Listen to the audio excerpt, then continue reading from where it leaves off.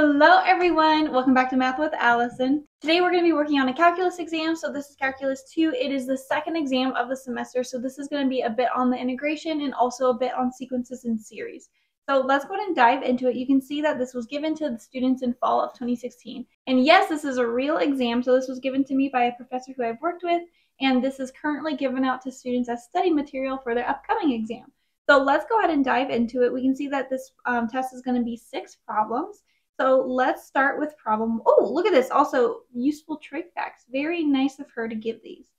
Let's go ahead and start. We're going to do number 1. We have the integral of x times natural log of x dx.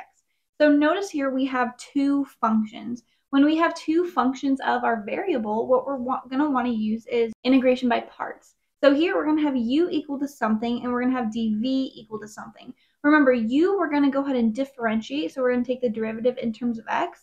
dv, we're going to integrate in terms of x. So we want to find something that we can take the derivative of and we can integrate. I know how to take the derivative of natural log of x, and I know how to integrate x. So here we need our corresponding dx. So we get du is equal to 1 over x dx, and then we get, when we integrate both sides, v is equal to 1/2 x squared. If you don't remember the formula, it's going to be uv rays shooting at voodoo. That's how I remember it.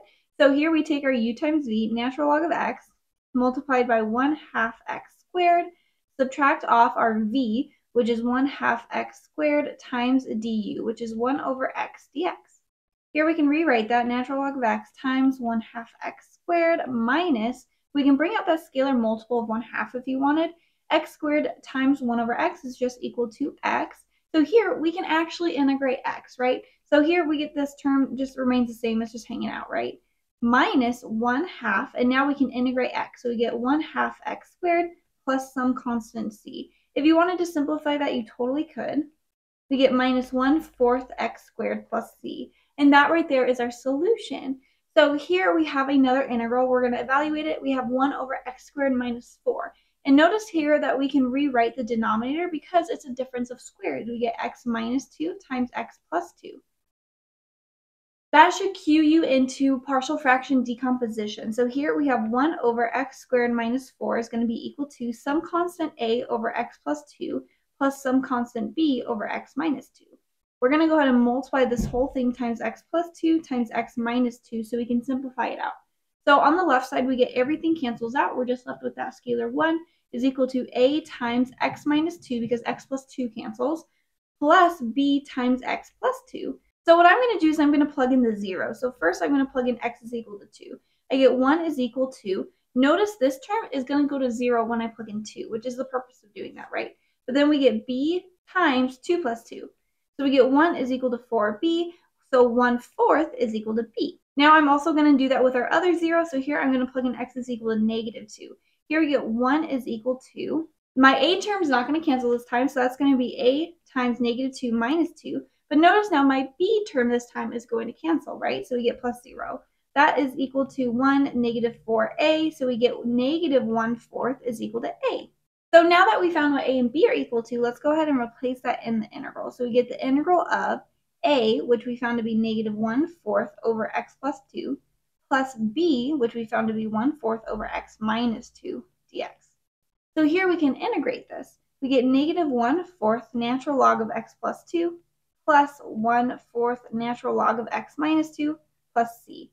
You can continue simplifying it if you want to, so you can factor out 1/4, and I'm going to rewrite it so it's natural log of x minus 2 minus natural log of x plus 2, because here we're going to go ahead and use natural log property, so we get 1/4 natural log, and that becomes x minus 2 divided by x plus 2, right, plus some constant c. You could even go further. I think at this point it's a bit unnecessary, but that's going to be the 4th root of x minus 2 over x plus 2. I don't think you need to do all that. I think you're totally fine leaving your answer like this. That would be 100% in our books, but it depends on your professor, right? Here we go on to problem 2. We want to evaluate the definite integral. So whenever you see cosine squared or sine squared, you're going to go ahead and use its identity. So I'm going to go ahead and replace this, 0 to pi over 4. That is 1/2 1 plus cosine of 2 theta, right? If that was sine squared of theta, the only difference was that that would be a minus, but that is the property that you're going to go ahead and use, and we have d theta. So you could bring out that scalar multiple of 1/2 if you want to, and all that we're actually integrating is 1 plus cosine of 2 theta. So when we go ahead and do that, we are going to end up with theta plus, that's going to be sine of 2 theta, and you can check your work, the derivative of sine is cosine, but the derivative of sine of 2 theta is 2 times sine of 2 theta. So I have to divide by 2, right? And then this is being evaluated between 0 and pi over 4. So let's go ahead and plug in upper minus lower. So some of these go to 0, which is nice. 0 goes to 0. Sine of 0 is just going to be 0, so this is all that we're left with. Notice inside the sine, we have 2 times pi over 4 is just equal to pi over 2, right? So let's go ahead and evaluate this a bit further. I'm going to move it up here. So we get 1/2 times pi over 4 plus sine of pi over 2 is equal to 1, so that's going to be 1/2. You can combine this into one fraction if you'd like, so that's going to be pi over 4 plus 2 over 4. So here we get 1/2 times pi over 2 plus over 4, right? And then you can multiply those denominators. We get pi plus 2 divided by 8. And so that right there is what our integral is equal to. And actually, we're going to go ahead and use this in part B. So we're going to evaluate the definite integral. So we get this whole thing right here. Use a substitution, x is equal to 3 tangent of theta, to express this as an integral over theta. Use the result from part A to complete your calculation. So first, let's go ahead and set up x is equal to 3 tangent of theta. That's nice that they give you the substitution. So our little triangle, oh, it's terrible. It's okay, you get the idea.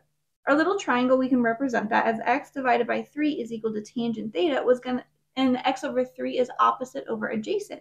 So we get x over 3. That means our hypotenuse is going to be the square root of x squared plus 9, right? So we have what x is equal to. We also need to find what dx is equal to. So I'm going to differentiate both sides in terms of x. So we get 1 is equal to 3 secant squared of theta times d theta over dx. And what a lot of people do is they just skip to this next step. So dx is equal to, I'm just multiplying that little dx over, 3 secant squared theta d theta. So we have our x, we have our dx, but we also need to change our bounds. So let's go ahead and set that up. We have our x bounds are 0 and 3, right? Our lower bound 0, our upper bound is 3. Let's go ahead and write those in terms of theta. So using this right here, I can find what theta is equal to by taking inverse tangent of both sides. So now we can find our new theta bounds. So inverse tangent of 0 is going to be when sine is equal to 0, and that occurs at the angle 0. Now our other one, inverse tangent of 3 over 3, that's going to be 1. And that occurs when sine and cosine are the same value, which is going to be at the angle pi over 4. So now we have our new bounds, we have our x, and we have our dx. So let's go ahead and replace that everywhere. So first, we go from 0 to pi over 4. Nothing in the numerator changes, but now we can replace our x squared. So we have 9 plus, and I'm just going to square it right now. That's going to be 9 tangent squared of theta to the power of 2. And then multiply by our dx. That's going to be 3 secant squared of theta, d theta. So let's do some simplification right here. So in the denominator, I can factor out a 9. So here I get 9 times 1 plus tangent squared of theta. But 1 plus tangent squared of theta, that's actually an identity, and that is equal to secant squared theta. So now we have all of that to the power of 2 in the denominator, so let's just square it. We're going to get 81 secant to the power of 4th of theta. And notice here that 2 of these secants cancel out. So that's going to be a 2. That whole thing cancels.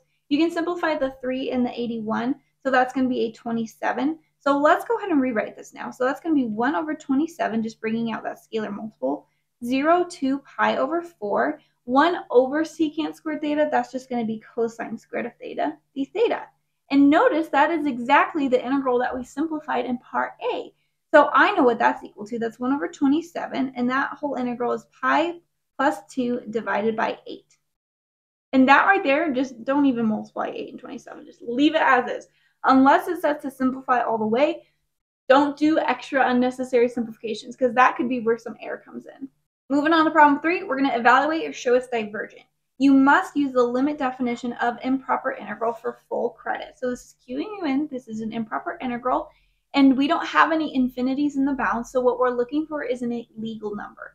So notice in the denominator, we have x minus 3, the square root of x minus 3. If I were to plug in 3, I would be dividing by 0. So that's where it's illegal. So now we need to take the limit as a approaches 3 of, and that's going to be a to 4, of 5 divided by the square root of x minus 3 dx.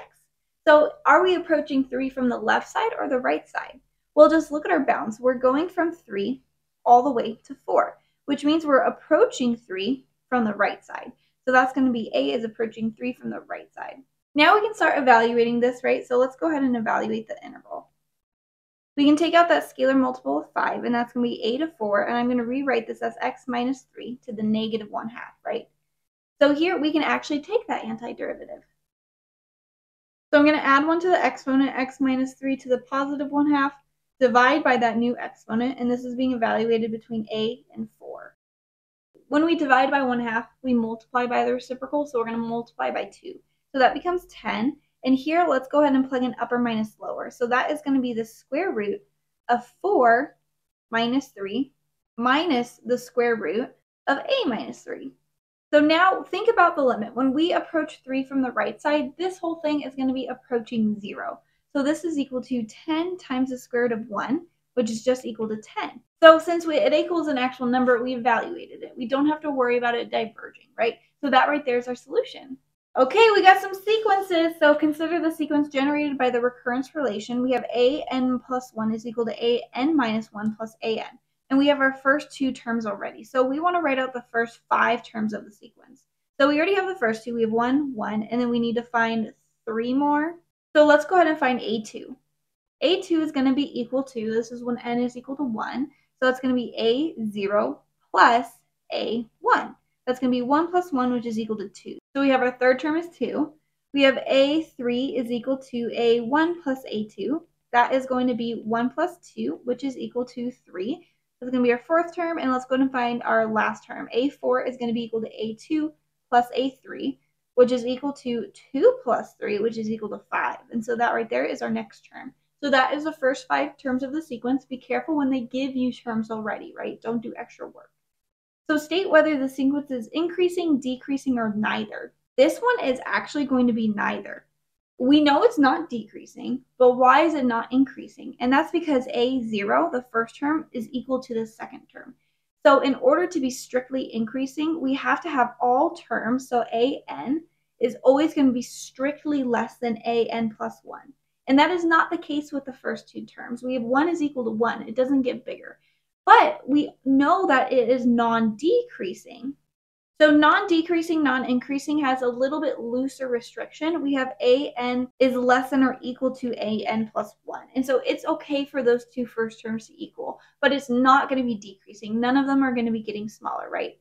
So is the sequence bounded? Well, no, it's not bounded because you're forever adding terms that are going to get bigger and bigger.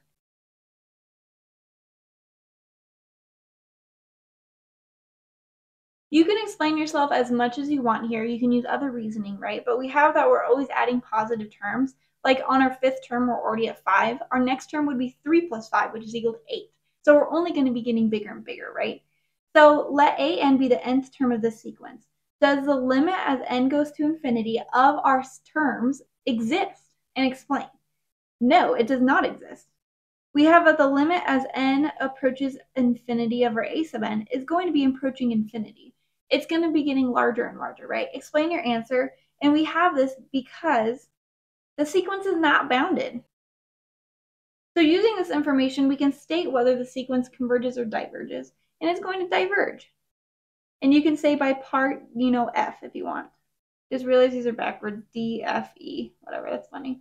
Anyhow, let's go on to question 5. We're going to consider the infinite series. So we have the series right here.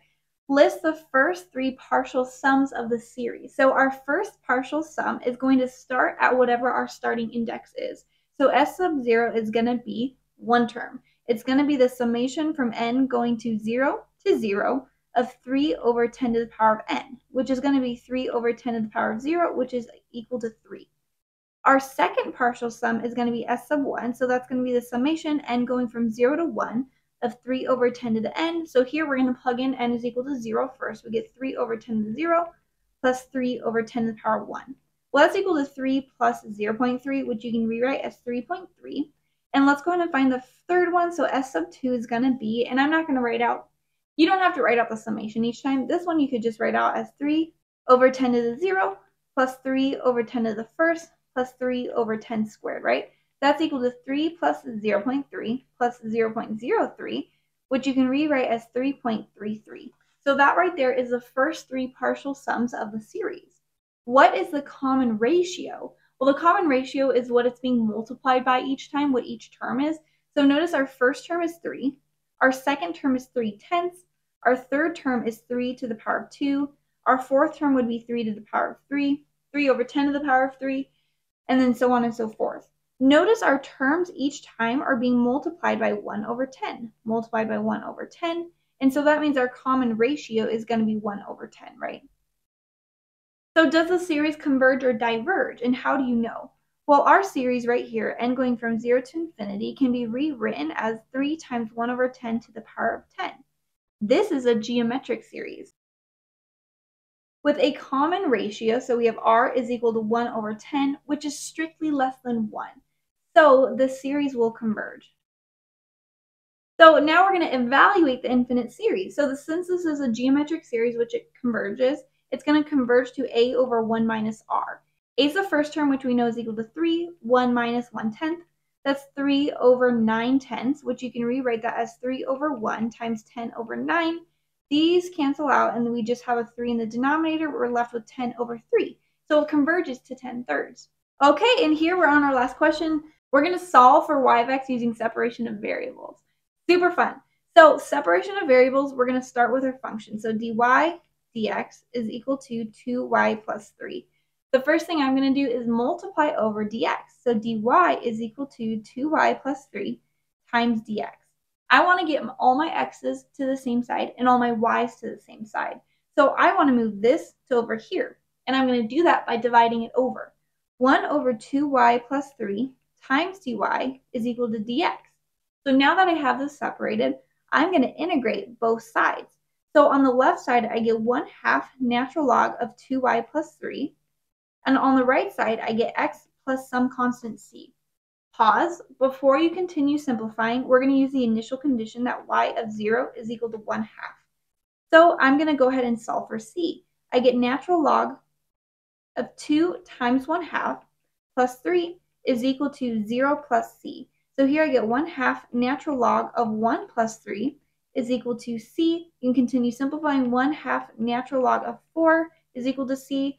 Natural log of the square root of 4 is equal to c. I'm just using exponent rules. So here we get natural log of 2 is equal to c. So I'm going to move this back up here so we can continue simplifying. We get 1/2 natural log of 2y plus 3 is equal to x plus natural log of 2. Now we can solve for y. So I'm going to multiply every side by 2. We get 2y plus 3 is equal to 2x plus 2 times the natural log of 2. Well, again, you can use exponent rules right here. So that's going to be natural log of 2 squared, which is equal to 4. Now we're going to have both sides raised to the power of e, right? So notice here on this left side, the e and the natural log cancel out, which is the purpose of doing that. So 2y plus 3 is equal to, we're going to use exponent properties here. So we have e to the 2x multiplied by e to the natural log of 4. And the same thing's going to happen right here. The e and the natural log cancel out. So all you're left with is a 4. So here we get 2y plus 3 is equal to 4e to the 2x. To get y all by itself, I'm going to first subtract over 3. So 4e to the 2x minus 3. And then I'm going to divide by 2. So y is equal to 2e to the 2x minus 3 halves. And here we have our function of y in terms of x. I think separation of variables is super fun, but to each their own. But that's all I have for us in this video today. If you enjoyed it, I have many more like it, so make sure to check out my playlists. They're linked down below. Otherwise, please give this video a thumbs up and comment other problems or topics you'd like to see done. Thanks for watching.